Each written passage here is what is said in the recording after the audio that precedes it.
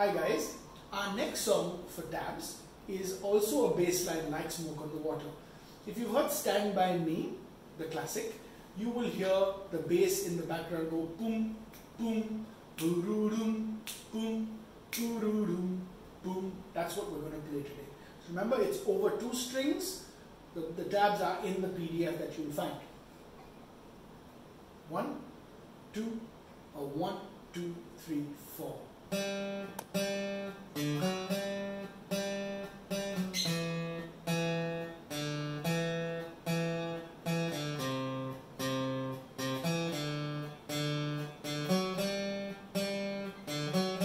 Yeah, I'm going to do a slow one as well. So.